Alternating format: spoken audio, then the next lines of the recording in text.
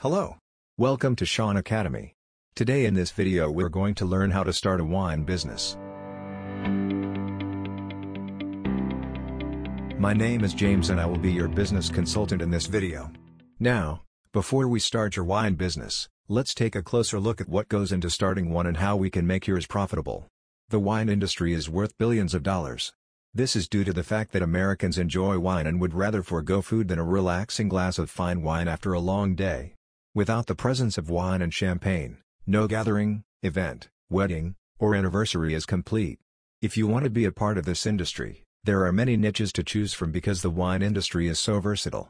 Here are 10 profitable wine-related businesses to help you make a good decision. 1. Work as a wine consultant. A wine consultant is someone who conducts wine tastings in people's homes and offices.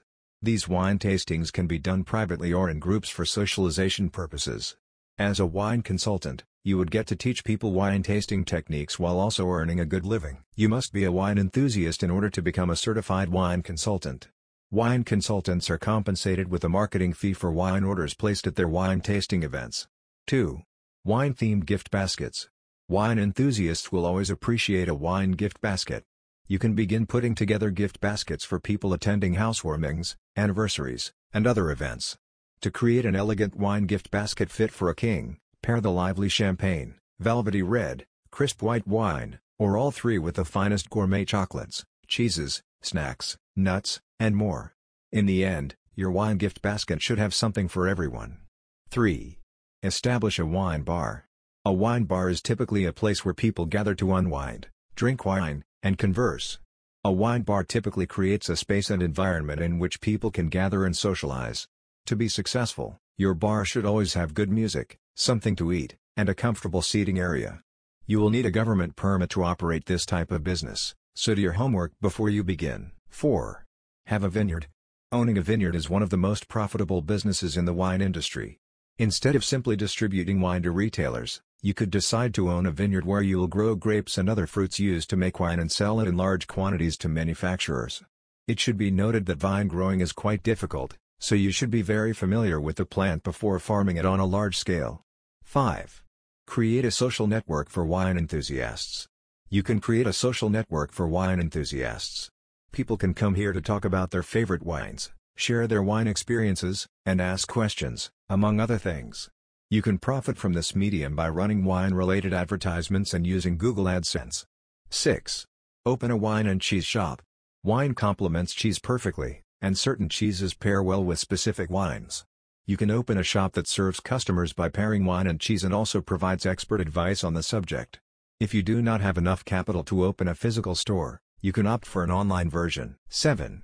Create a game for wine enthusiasts. Nothing grabs your attention like a game based on your favorite food or pastime. You can create and sell games in which players share their wine experiences and earn points for achieving a specific wine goal.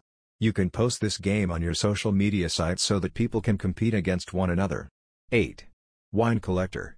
Wine collectors are similar to those who collect art, coins, stamps, and jewelry. A wine collector looks for rare wines made several years, if not centuries, ago and buys them to keep in his or her store. You can turn this into a business by collecting rare, fine wines and selling them to wine collectors. 9. Own and operate an online wine shop. If you can't afford a physical store, you can start and run an online wine store. You must photograph and upload all of the available wines in your warehouse before inviting people to place orders. Make sure you have a reliable delivery system in place so that you can attract and retain customers. To start such a business, you must first obtain the necessary licenses and permits. 10. Become a driver for private wine tours.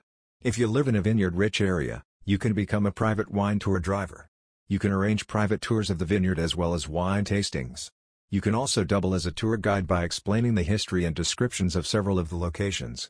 This is a seasonal job because private wine tour drivers are in high demand from May to October. A wine tour driver's hourly wage is $66 on average.